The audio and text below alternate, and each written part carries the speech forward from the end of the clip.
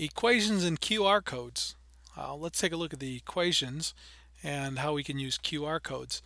We'll take a look at simultaneous equations first. System of equations, we'll go with two equations. We'll type in an equation real quick here. Let's have something that has a solution.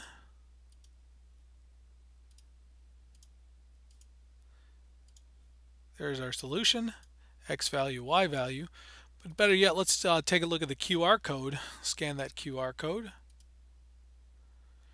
And we get a visual representation of that exact same thing we were just looking at. Let's go back and create another equation.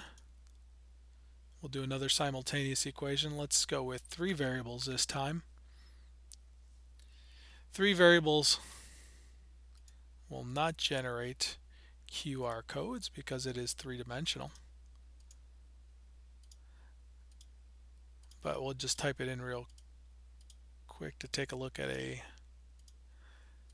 3x3 equation.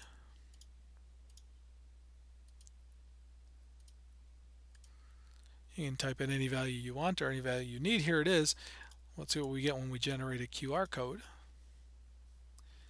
We get the solutions x, y, and z all on one screen, which is an added advantage instead of clicking through. But you don't get the graphical representation that is a 3-dimensional representation. If we do polynomials, we'll do a degree 3 polynomial.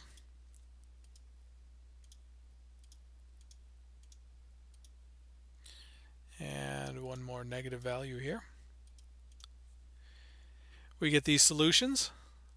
Better yet, let's take a look at the QR code. And the QR code will give us a graph that has all 3 zeros and the screen that gives us all 3 zeros all at once. So here are 3 solutions and the graphical representation of that same thing.